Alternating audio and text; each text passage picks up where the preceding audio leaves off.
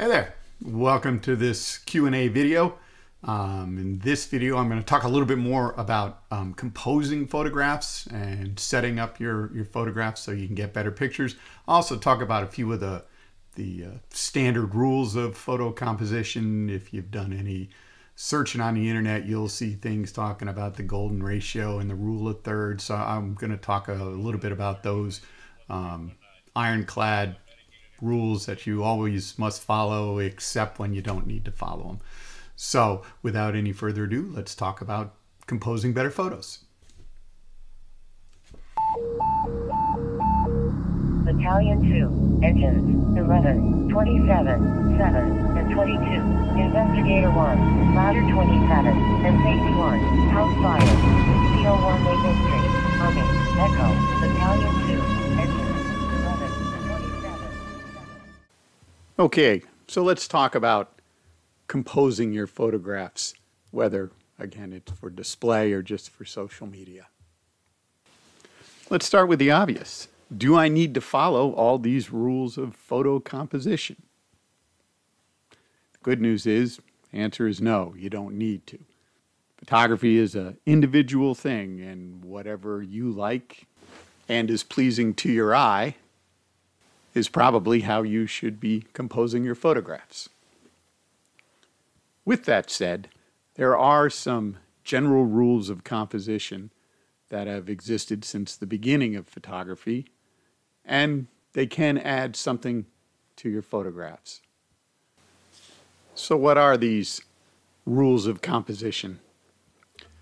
Well, again, a quick internet search and you'll turn up a dozen different variations on the 5 basic, 10 basic, 100 basic rules of photo composition.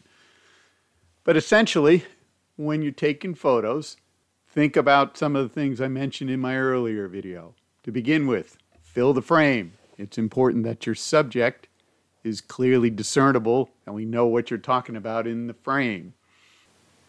If your goal is to photograph a fire truck or a fire scene, let's make sure we can see the fire truck or the fire scene. Consider balance and symmetry. Again, with man-made objects, that's fairly easy to do. So if you're taking pictures of fire trucks or fire stations, that comes into play fairly easily. But think about that in your photograph.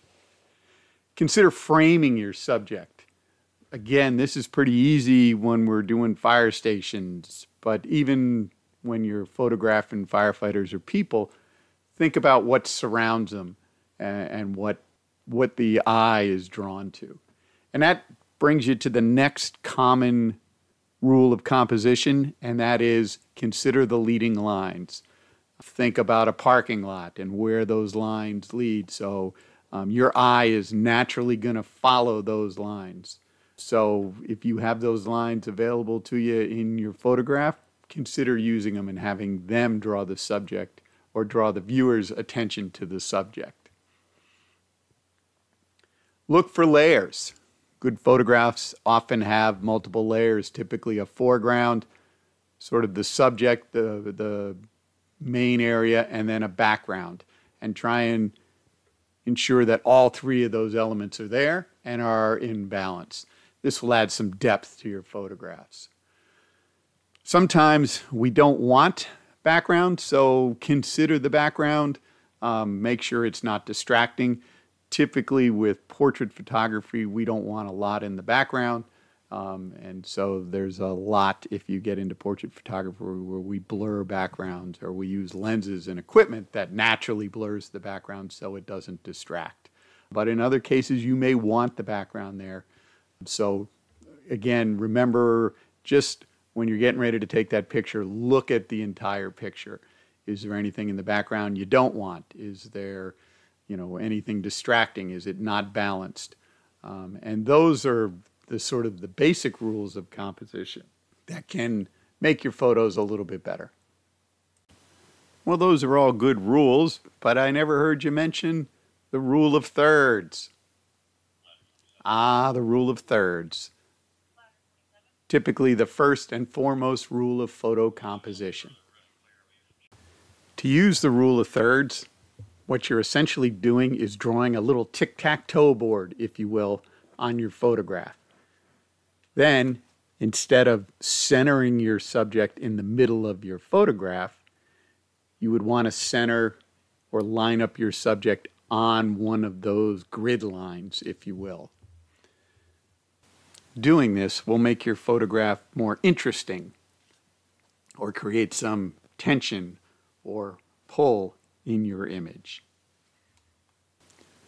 But wait, there's more.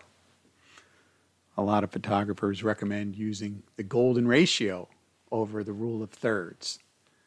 And the golden ratio essentially allows you to create a grid based on a Fibonacci sequence of numbers. And in fact, those numbers can create the Fibonacci curve. There are lots of examples where people have used the Fibonacci sequence and spiral to highlight great works of art. Leonardo da Vinci has several examples where the spiral is used. Using the spiral to help compose your images or designs is supposed to enhance the overall beauty and impact of the image or design. But using the rule of thirds or the golden ratio can be really helpful and really make a difference in your photographs, especially when photographing people. Consider giving someone who is looking out of frame something to look at or look towards that can add balance to your image as opposed to just centering up that person in the middle of the shot. For those of you who've been paying attention and taking notes on these rules, you start to notice that some of them almost seem to conflict. I talked about balance and symmetry, and then I talk about rule of thirds, where we move things outside or away from the center of the image to create an image that may seem out of balance. The point is, you don't have to follow all of these rules every time you take any photograph. However, if those elements are present, or you can use those elements to enhance your photograph, you should try to do it. Again, what we're trying to do is create an image where there's balance and symmetry, where the subject is clearly visible and the viewer's eye is naturally drawn to the subject you're trying to tell the story about. I'd like to finish up with a few more practical and less esoteric tips, if you will, especially when it comes to photographing fire trucks and fire scenes and personnel that might be on those scenes. I've mentioned the importance of filling the frame, but consider how you're going to display your images. Most cameras are taking images that are a 2:3 ratio, and if you're posting landscape images 2:3 on Instagram or other social media, they tend to look small and a little awkward. So I like to leave a little buffer in them when I'm taking pictures so I can crop those images down to a square or at least a more rectangular image that appears better on Instagram. I often use a 4:5 ratio. Instagram is actually designed for a 4:5 ratio in the portrait mode, which is great for people, but not always perfect for photographing fire trucks. So when you take those pictures, leave that room, and that'll allow you to crop it to something that's a little more useful. If you're taking pictures of people, try and stay away from the headshot, right? We're not taking mug shots, or we don't want passport or driver's license photos.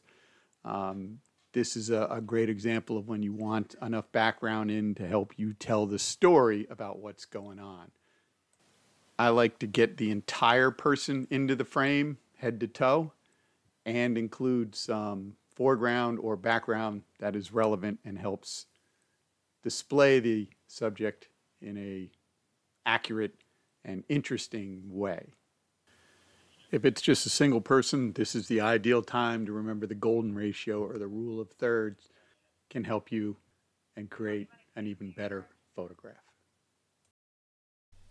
Okay, so that wraps up this video. Hopefully you found it interesting, helpful, entertaining. If you have any questions or comments, again, please feel free to leave them in the comment section below. If I made any mistakes or I left anything out, please mention that also. Otherwise, I'd ask you to like and subscribe, and we'll just see you in the next Q&A video. Bye.